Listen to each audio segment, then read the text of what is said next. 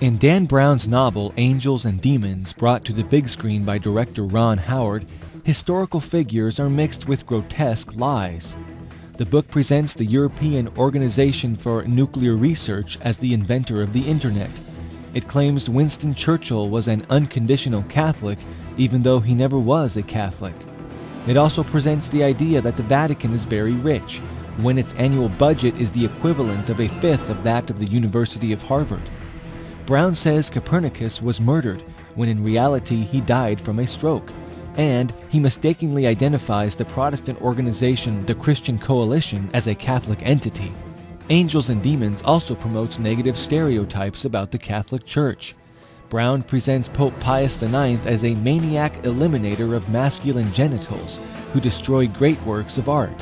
Pius IX was one of the pontiffs most supportive of the arts.